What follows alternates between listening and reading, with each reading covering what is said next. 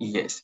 So today I want to show you how you can look at molecular interactions that happens between your drug and your protein, right? Let's go to what we did last week. Let me open the complex of what we did last week. I think I did have that on my desktop. Yes. And I think, is it leap? I think I gave it leap. Okay. So let's use MLN, for example. Where is the final complex? So in this case, now we are working with the final complex. Now, you see now, this is the MLN drug at the active site. Let me select the drug so that you can see. Let me select the drug. Let's select the drug. Yes. You see the drug? This is the drug at the active site of the H2 enzyme, right? And I said something last week. This drug that you are seeing here is not just hanging at the active site of this enzyme. No. It's not just hanging. There is a kind of interaction that is holding this enzyme, this drug, MLN, at the active site of H2. This site is called the isopeptidase site of H2. H2, human angiotensin converting enzyme 2, is the enzyme that is responsible for the conversion of angiotensin 2 to angiotensin 3. And this enzyme is very important in lung and heart function. You understand? And at the same time, is the one that accommodates SARS-CoV-2 from gaining entrance into the body, into human cell. So what we are trying to do is to develop inhibitor drug that can stop this enzyme. Not that we affect this enzyme from accepting SARS-CoV-2 from gaining entrance into the system, into the human host. So now, how do I know? I want to show how do we know the interactions that is happening between this drug and the enzyme. Don't forget, I said earlier that there is an interaction that is happening here. There is definitely an interaction that is happening here. So how do we know the interaction that is happening here between this drug and the enzyme? And that is very simple. We need another software. There are a lot of softwares that you can use.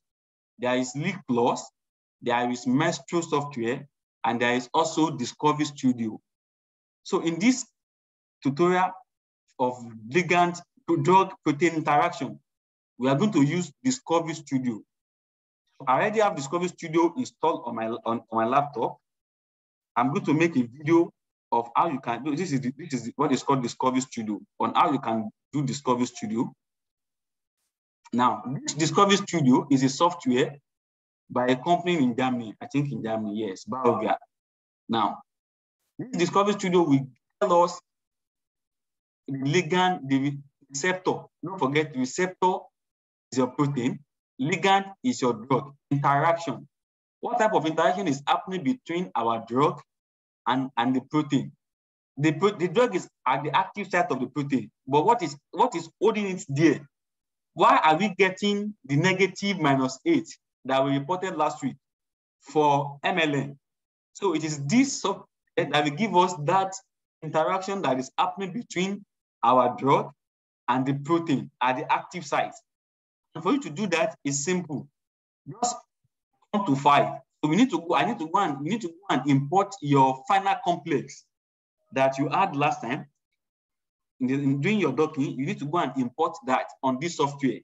Go to File, click Open, and from Open, go to where you have your. I have my own folder on desktop, Leap. So wherever you have your own, you go there, click Open. Now let's look at MLM before we look at Telenor. Open, and you go to the final complex. In this case, you need the final complex, the structure that has the drug at the active site of the protein. So let's click it.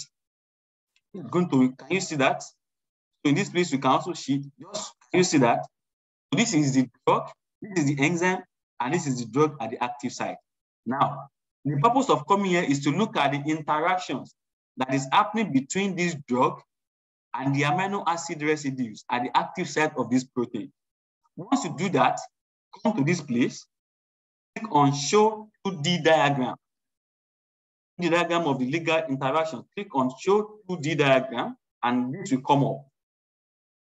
Can you see this? Hello? Yes, Dr. Wu, can see it. Okay, now what you are seeing here, what you are seeing on this on the right hand side is what is exactly what is here. This structure that you are seeing, this is the drug. Let me try to change the display.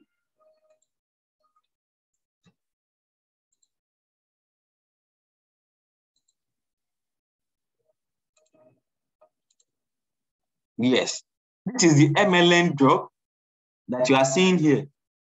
This drug that you are looking at, this is it. Now, this drug is not, like I said earlier, this drug is not just sitting there alone. It's sitting there because it has interactions with amino acid at the active site of this. And this is the amino acid that this drug that you are looking at is interacting with. This is aspartate. And I asked you guys to look to show me three-letter structure of your amino acid. This is aspartic acid with ASP. So this drug is interacting with aspartic acid on this enzyme, on ACE2.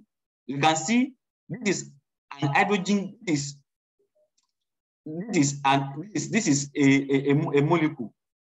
Are you getting me? On this protein, and this protein, this is interacting with this is phenylalanine. PHE is phenylalanine amino acid. Is interacting, and this type of interaction is called, if you come here, you can see an interaction legend. This green is Van der Waal.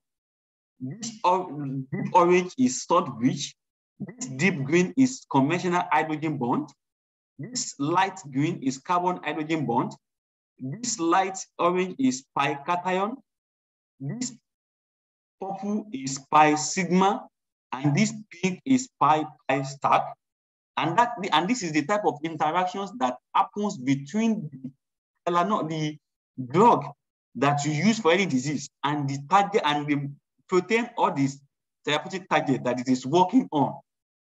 So there is an interaction between whatever drug you are using. For example, if you are using Telanol, the interaction between Telanol and the host enzyme in your body that bring about therapeutic effect that makes Telanol to reduce your headache. So there must be an interaction between a drug and its biological target. So for this ACE2 enzyme, for this drug to be able to work on ACE2, there must be an interaction between this drug and ACE2. And that is the interaction that you are seeing. Can you see? They were interacted with zinc. This red is oxygen. All this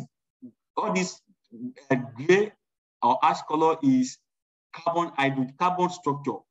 These are carbon. Are you getting my point now? So there is an interaction between your drug and your protein.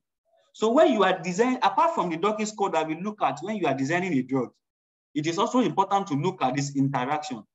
Is your drug interacting with essential amino acid needed for inhibition of a particular enzyme? So you take note of, these are the things you take note of. So I'm not going to close this. Let's now go and import the final complex for Telanol, and let's compare this interaction of Telanol with what we have for ACE2, and that will give you the reason why our Telanol is having a low negative score and why ACE2 is having higher negative score. Let's go and import the Telanol complex. Let's go back. This Telanol, right? Click. Final complex of Telanol and ACE2. Now this is the structure law. So let's go for this Telanol. Let's request for this structure. You see? Can you compare the number of interactions between Telanol and what we have for ACE2? Can you see? Let's count the total number of amino acid interactions that we have for ACE2. 1, 2, 3, 4, 5, 6, 7, 8, 9, 10, 11, 12, 13, 14, 15, 16, 17, 18, 19, 20, 21, 22, 23, 24. 24. Let's go to Telenor complex. 1, 2, 3, 4, 5, 6, 7, 8, 9, 10, 11, 12, 13, 14. Can you see? 24 to 14. And let me tell you this. What will determine the binding energy, the docking score rather? What will determine the docking score is depend on two things. Number one, the type of interaction and the total number of interactions that happens between a drug and a protein will determine the docking score. If you look at H2, we only have just 14 interaction with amino acids, and just 3 types of bond, 3 types of interaction. We have 14 bonds, 3 types of interactions. If you come to H2, we have 24 amino acid interaction, and we have how many bonds? Interaction 1, 2, 3, 4, 5, 6, 7, 8, 9. This justifies why H2 has more docking score than Telenor. Is it clear to you? Are you guys following? Do you understand? Yes, sir.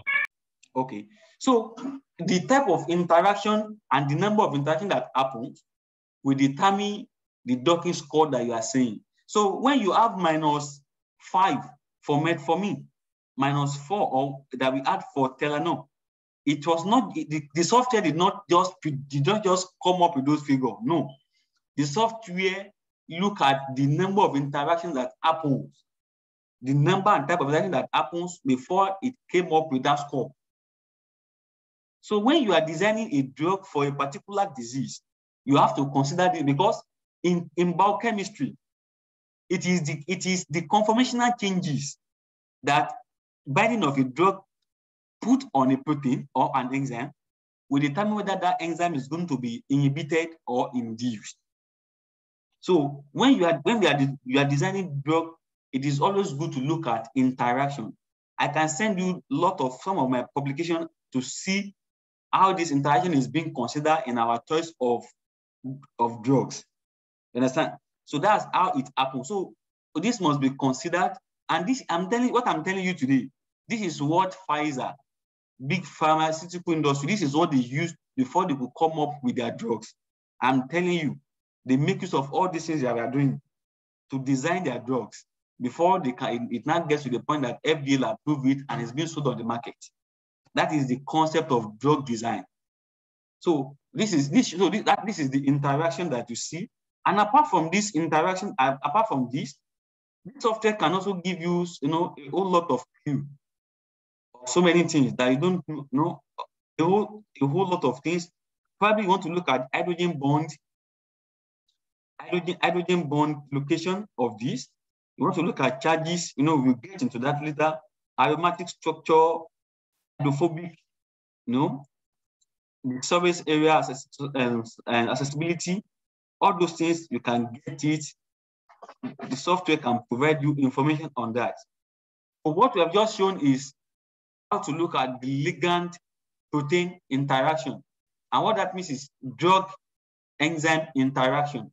This also helps in our choice of in examining if a drug is going to work against a particular protein.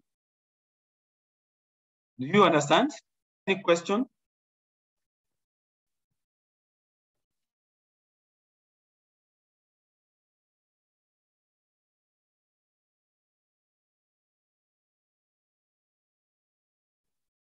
Any question on that?